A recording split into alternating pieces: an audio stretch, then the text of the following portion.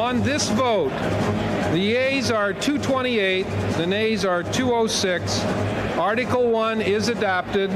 Bill Clinton becomes the first elected president ever impeached by vote of the full House of Representatives.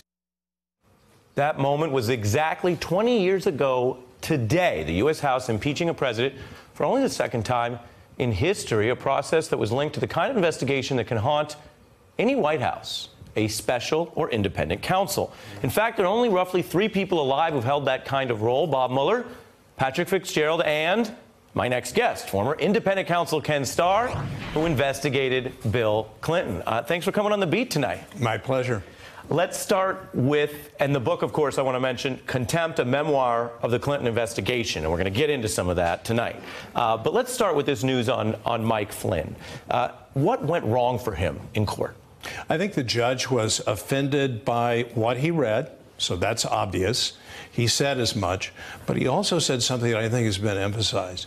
You committed crimes on the White House property. You were in the White House, and you were also a very high-ranking official.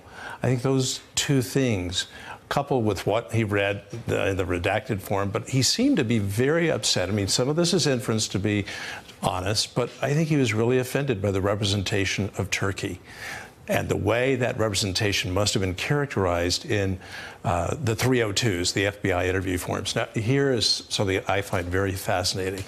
It was a bad day, above all, for General Flynn, but it was also a very bad day for Bob Mueller. This was a deal. It's a deal that prosecutors work very hard for with their witnesses. 19 interview sessions. That's a lot that Mueller and his team had with General Flynn. And apparently the general was forthcoming. He was not lying. There was no mendacity. So all seemed to be smooth sailing. And when you have a deal, the prosecutor has a deal, and the judge says, not necessarily, maybe we don't have a deal at all that I'm going to approve. That's a real issue for the prosecutor. And when the judge said that Flynn arguably sold out his country, do you agree with that? I don't know what's in the 302s, but I will say... Based on what's public? Based on what's public, I can't say that. I would not reach that judgment. But I'm not going to gainsay Judge Sullivan, whom I know and greatly respect. There's no question. Even judges can fly off the handle. He used the T word, treason, and he walked that back. And I think as soon as he returned to chambers and he thought well of it, better of it, he said, I've gone too far. So I admire him for saying, you know, I'm really upset, but I shouldn't. But you're saying it's not nothing when Judge Sullivan tells a defendant who's already confessed that he sold out his country. I want to ask you about... He hates, that judge hates governmental official wrongdoing. Right, that kind of abuse of power is what we're talking about. How do you compare, Ken, the difference that Flynn was getting from Mueller and Cohen from the New York prosecutors, two people roughly broadly cooperating, and Cohen getting a much harsher sentencing recommendation? Well, I don't think that, first of all, the Southern District of New York, as you know, the U.S. Attorney's Office just has a different culture. Mueller's goal is to get to the bottom of things as quickly as possible. He wants to vindicate the rule of law, but he wants to answer these very vexing questions about collusion and perhaps other relationships. As I see it, all right, there's no evidence of collusion with respect to the campaign. We're now finding out more about business relationships. So there seems to be a lot of connection, but it hasn't translated yet into collusion with the campaign. You're referring, though, to the new evidence that maybe the collusion was not with the Trump campaign, but with the Trump organization, a letter of intent with Moscow that they were hiding. Can that be an element of conspiracy? It could be, but I don't think that has to do with, as far as I know, with the presidential campaign. I think it's sort of two different tracks. Here is the business relationship track. Here is the political track. Well, let me give you the legal theory, and, sure. and you're quite a prosecutor, so we'll get your analysis. The way that those tracks combine is that the head of the Trump campaign is also the head of the Trump organization, and Michael Cohen has now provided information that they were actively pursuing money linked to the Russian government for a business deal while someone was ahead of both those institutions. Look, we have strains of information. My view is pursue it, and I think that's what Bob Mueller is doing. I have said from the very outset, Bob Mueller is a person of complete integrity. I've raised questions about some of the people around him, but I've also joined a number of voices on the Republican side of the aisle and said, let the man do his job. Let him do his job. So let's go into a couple of quick yes or no questions, and then we'll get back to Clinton history. I can't qualify it? This is just yes or no? Hopefully, yeah.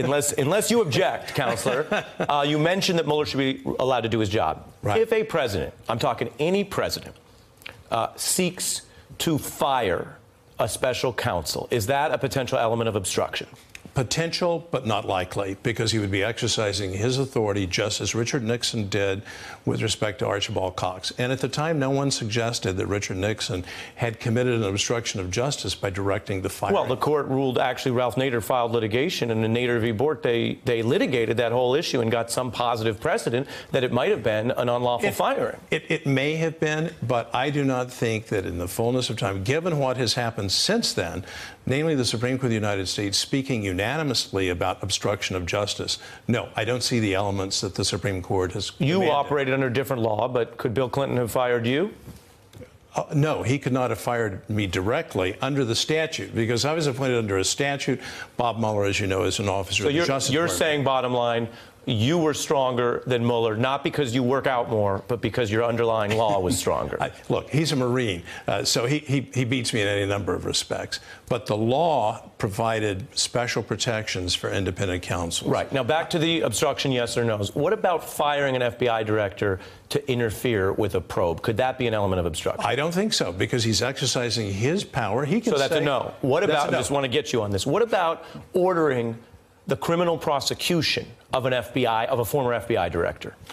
I think that's coming closer, but I still would say no. He's still exercising his power as. What about requesting? Sure. What about requesting the prosecution of journalists? Could that be obstruction? Something that you would be impeached over? I don't think that's obstruction at all. I think that's impeachable. What about discourage? When I say obstruction, I mean something that the Congress, about a president, might find to be obstructive and impeach over. Oh, yeah, because Congress is not limited to these very technical elements, as you well know, with respect to what constitutes obstruction of justice. So those things you think Congress could impeach a president over if they found it a pattern of obstruction? Congress has plenary power under the Constitution, as I see it. It can say, this is simply taken as a whole. The course of conduct constitutes an abuse of power. Abuse of power. What about discouraging witnesses from cooperating with law enforcement? Once again, that could be an actual crime. Discouraging witnesses could, in fact, constitute intimidation of witnesses. What about if a president says that the people who are cooperating with law enforcement are rats?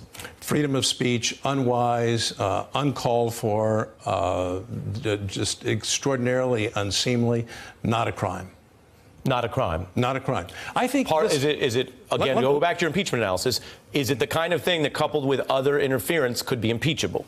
If you take non-criminal acts and put them all together, it doesn't constitute a criminal act, in my judgment. I think so. As you know, because let me finish one thing. Go ahead, finish. Let me see one thing. We over-criminalize things in this country, and I think Congress is now finally responding to the idea that we go too far with the criminal laws. But every viewer and every listener knows everything we just discussed altogether has been done by the sitting president. Does that, in your view, as obstruction, as perjury potentially, where's the perjury? Wait, where's the perjury? Well, on his behalf. Oh, wait, on his behalf. I mean, Michael Cohen confessed to it. Listen, that's his lawyer. Different people that's one of the things my book is about. Different people did different things to assist President Clinton in his crimes. And he was guilty of crimes and found guilty of crimes, specifically the crime of obstruction of justice. Well, we'll get to Clinton, but I want to stay briefly on this. Okay. Does that pattern make a case of impeachment for obstruction, in your view, or no? Oh, for impeachment, again, Ari, I want to draw a line between what Congress could say, this is conduct that we don't accept, as opposed to, here's a criminal offense. It doesn't, in my judgment, need to rise to the level of a technical crime under obstruction of justice. So if you were advising this Congress, or you were in Congress and you're a public official, you have a lot of experience, would you say these things together could make a valid case for impeachment? Uncertain yet. You would need to assess literally all the evidence. And that's one of the things that the independent counsel statute of all required. Let's see all this evidence, and then we'll come to a judgment. Let's look now, as we look back, and 20-year anniversary is a night to do it, of you discussing some of this regarding the case for impeachment based on obstructive acts. Let's take a look.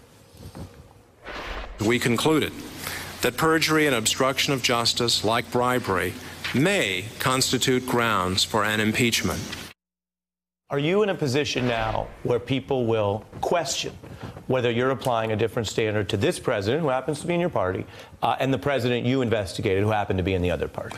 No, because it began with actual perjury, and we believe intimidation of witnesses in a judicial proceeding. So that's another aspect of this.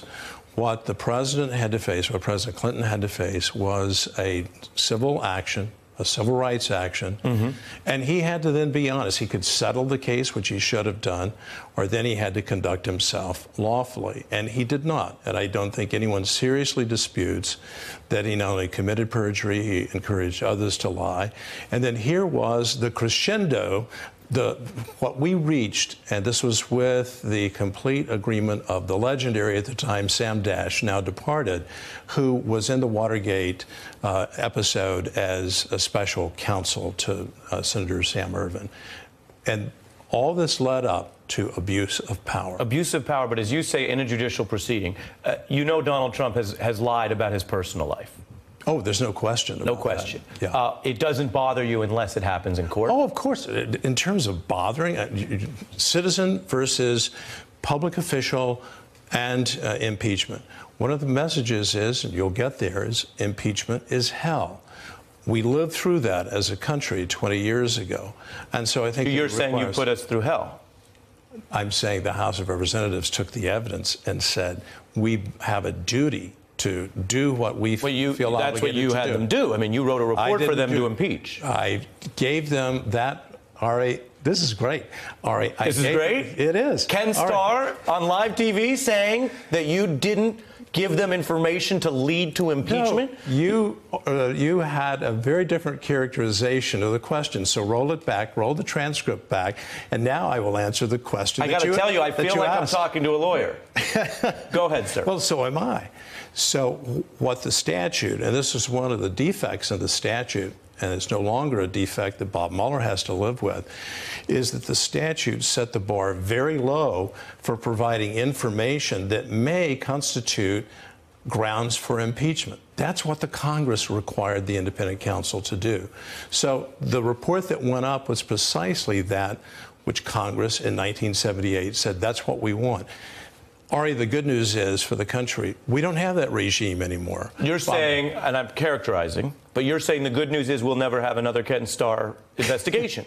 We will have no, well, you could also ask Judge Walsh and so forth. So I prefer that you I'm asking you. I prefer that you not personalize it and make it more structural, because the statute created, well, there were about 20 independent counsels over the course of that 21 years. But yours was the one at your tenure that led to that impeachment that you're calling hell, that you're right. Obviously, the underlying law was strong, as I mentioned earlier, so it put that information, but you wrote that report. Let's also get to something very interesting that you know is hot today. You solicited an opinion for your investigation that argued a sitting president could be indicted. Did you agree with that view then? Yes. Do you agree with that view now? Yes. So you think that if there is the right evidence, Bob Mueller or another prosecutor could indict a sitting president, Donald Trump? Yes. May I now expand? Yes, sir. Yes, but the Justice Department has a different view, and as you know, has had a different view for almost half a century, going back to a brief filed by then Solicitor General Robert Bork, then Office of Legal Counsel, formal opinions, including during the Clinton administration. Those are very impressive legal documents with very thorough analysis. I just happen to disagree with them, and if you say, well, what is the argument for? Yeah. Clinton versus Jones. President Clinton said in the civil setting, not criminal, I should be immune from a civil lawsuit during the course of my tenure as president. And the Supreme Court unanimously said, no, Mr. President, there's no basis in our rule of law, constitutional order, for you to enjoy just temporary. He said, just give me a timeout. And they said no. Well, the public interest in the enforcement of the criminal laws, I believe, is even higher. As important as civil litigation is to the individual litigant and to the rule of law, the vindication of the criminal laws is all the more important. And so it follows. Even more important to the government, you're saying, to the country. Because then it's the United States versus Mary Roe or John Doe, as opposed to Paula Corbin Jones versus William Jefferson Clinton. Let's look at some of the back and forth when you were testifying, because something that Bob Mueller does differently than you is he doesn't talk out of court and his people don't leak. Let's take a look. Yeah. Mr. Charles Backley, your press spokesman and public relations advisor, has been on, by my count, 10 talk shows and is on Nightline tonight. But does that sound about right, that he's been on 11 talk shows? That probably sounds about right, but I would have to do the count. Was your more public strategy better than Mueller's, or is he right to be so discreet on this probe? It's a judgment call. I really don't think it's right or wrong, but I had a vision. What's the better course? I think the better course is greater public information than we have been having. But that's Bob Mueller's determination, and I have the greatest respect for that determination as well as for him as a person. Here's my view. Power carries with it accountability. You must be responsible for your exercise of power. And so we did feel in the investigation, it was not my view alone, but it was my responsibility to come to a judgment, that we should provide public information to the extent that we possibly could, consistent with the constraints of law, the confidentiality of the investigation, and also grand jury secrecy. Now, we were accused of leaking grand jury information. It was bogus. It was utterly bogus. You had a staff member who was indicted and then acquitted over that. There was a charge and he was acquitted, but more importantly, the entire investigation was acquitted, so to speak, by virtue of a special master investigation, a wonderful judge, very respected judge in the District of Columbia Circuit, who was appointed by the chief judge. Right. I want you to look into all this. Well, I have looked into it, believe it or not. No, I said you were asked to look into it, I understand. That's the grand jury material, which is the most super secret. Correct. Then there's other stuff that, as you know, the legal term is not double super secret. And you did do a lot of leaking about that. I mean, your office leaked a lot of stories. Do you think you leaked too many stories? I disagree that we leaked stories, but... Well, let me disagree with your disagreement and give you a chance to respond, Mr. Starr. There are reports from that time, and you've got a book all about this, which folks can check out for your review. They say, quote, prosecutors painted a different picture. Sources in Starr's office, quote, tell us. Sources near Starr. Prosecutors suggest. Aren't those attributions to your office? Yes, but this is not the. Here's the distinction. Public information that's appropriate to provide to the public. That's the key. Did we leak that which was not supposed to be provided to the public? And my view is no, we didn't. Understood. I didn't say. Which Mueller doesn't do. Look, you're just characterizing it. Oh, so let me rephrase, because we're having a lawyer to lawyer here. Yeah. Let me rephrase. Your office spoke about non-grand jury material to reporters. That is for correct. Attribution and on background for stories in a way that Mueller's office does not. That's absolutely correct. Yeah. To get back into the meat of this, what do you think of the Mueller strategy on all these sensitive matters where they're doing none of that? You did a lot of that, and your office, as I think it's fair to say, some people disagreed with that. No, I agree. It becomes a judgment call. But my traditions were the Justice Department, where we had a public information office, where we would hold press conferences, where we would try to make available, Ari, to the public through the reporting process that information which we felt was appropriate, especially because the Clinton White House was masterful at, quote, leaking and planting absolutely spurious information. So you felt you were responding to your target. Frequently. Let me read you something Justice Kavanaugh said in the little bit of time we have left. He worked for you in that investigation. Yes, he did. You've praised him as an attorney. Yes, I did. And his record as an attorney and a judge is embraced by the Fellow Society and other groups. During his confirmation, he said that the effort during his confirmation was, quote, a calculated and orchestrated political hit with anger about President Trump. He said it was, quote, revenge on behalf of the Clintons, millions of dollars of money from outside left-wing opposition groups, end quote. As a legal matter, Does he have to recuse from some litigation about those people he attacked during that hearing? I think it's going to be a serious question. But you look again at all the facts, exactly what did he say, and then who are the parties and what are the issues in dispute. It's a holistic kind of judgment, totality of the circumstances. And well, there's groups with litigation. I mean, just to your point, there's 4 cases before the Supreme Court in this next term from some of those groups, including the ACLU, which spent the money on ads against him that he was referring to. I think he went farther, I think you would agree, than most sitting judges do in those remarks. You're saying there is grounds for recusal? No, I'm saying that it's an issue that, knowing Brett Kavanaugh, now Justice Kavanaugh, with his record, leave aside the unpleasantness of what happened.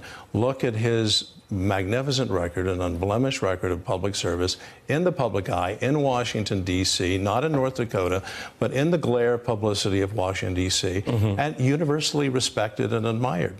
I think he will act with integrity. And that could include recusal, is what I'm trying to get. Oh, absolutely. Clearly. It'll be his judgment. You referred to my characterization earlier. I would like to characterize you as generous with your time, and I appreciate you coming on the beat to have these discussions, sir. Oh, you're very welcome. Thank you. Thanks, Mr. Ken Starr, former independent counsel. Hey, I'm Ari Melber from MSNBC. You can see more of our videos right here, or better yet, subscribe to our YouTube channel below. You could have been anywhere in the world, but you're here with us, and we appreciate that.